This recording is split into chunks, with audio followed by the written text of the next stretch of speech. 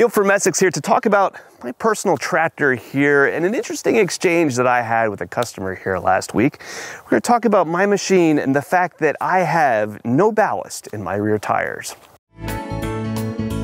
Essex, a helping hand with your land. I'm standing here with my personal tractor and thinking through a scenario here that was really relevant to a conversation that I had here with a customer the other day. This particular customer was almost shocked and put off by the fact that we had a salesperson recommend that they not put ballast on their tractor. Ballasting your tractor is really, really important. When you go through and you look at the capabilities of today's machines, particularly with the strength of their loaders, you need to have weight on the back side of that machine for that thing to be able to lift those heavy loads safely and for the tractor to be able to drive around. My goodness, I feel like I've used my machine before where I am teetering on that front axle, and that's not good for the machine. Having that weight behind it to plant the rear end, to distribute those forces across the tractor are far better for the machine than driving around with no rear ballast. So ballasting tractors is super important, and this customer that I was discussing this with almost looked at this as like the eighth deadliest sin. Like, why would a salesperson from Essex of all places recommend not putting ballast in your back tires? Now, if I can reframe the conversation here a little bit, rather than talking about ballast and that tonnage that we add to a tractor, maybe we need to think of it a little bit more as balance. You'll notice that I have my large, big, heavy snowblower here on the back of my tractor. There is no snow in the forecast. We're sitting here in February and I've had no reason to get this thing out at this point, but yet I've been carrying it around now for several months, and I always am carrying some implement on the back of my tractor. Rather than adding ballast to my tires, I choose to add that balance, or the ballast on the back side of my machine, by carrying around an implement with me, in this case, my snowblower. It's often my flail mower in the summertime as I go back and forth from doing, say, brush mowing work and that kind of thing. When I'm done, I leave that mower on the back of my tractor.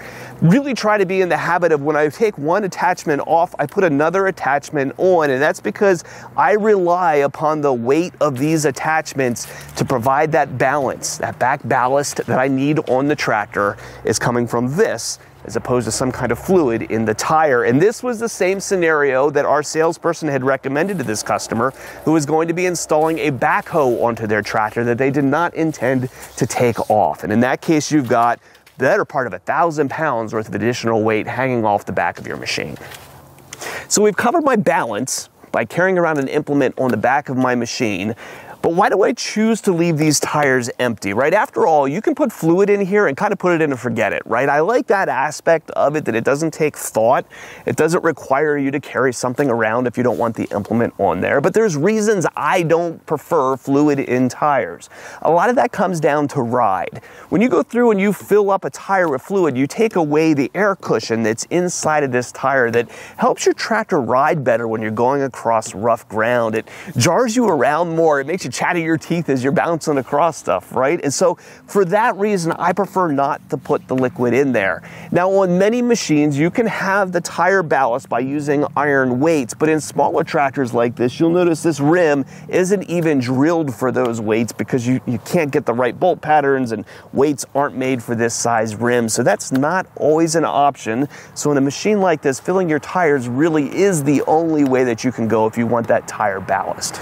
So I don't feel that it's necessary to be dogmatic about ballast, right? If we look at our machines and we think of this more as a balance equation, that when I've got weight in the front, I need weight in the back, you're going to have a machine that's going to perform appropriately. And I like choosing the path of going through and saying, I'd rather spend my ballast money on an implement that I'm going to carry around. And it does take a little bit more thought, a little bit more care. It's not a fill it and forget it type solution, but there's great scenarios here where you can go through and have a machine that rides and performs a little bit better just by having your ballast and balance weight and an implement behind your tractors. If you're shopping for a piece of equipment and we can help, or if you've got parts or service needs for a machine you've already got, give us a call at Essex. We're available at 800-222-3373 or online at Essex.com. Should we leave you in? That was probably fine. Okay, mud's not made to be spray painted. Okay, maybe I don't do it that way.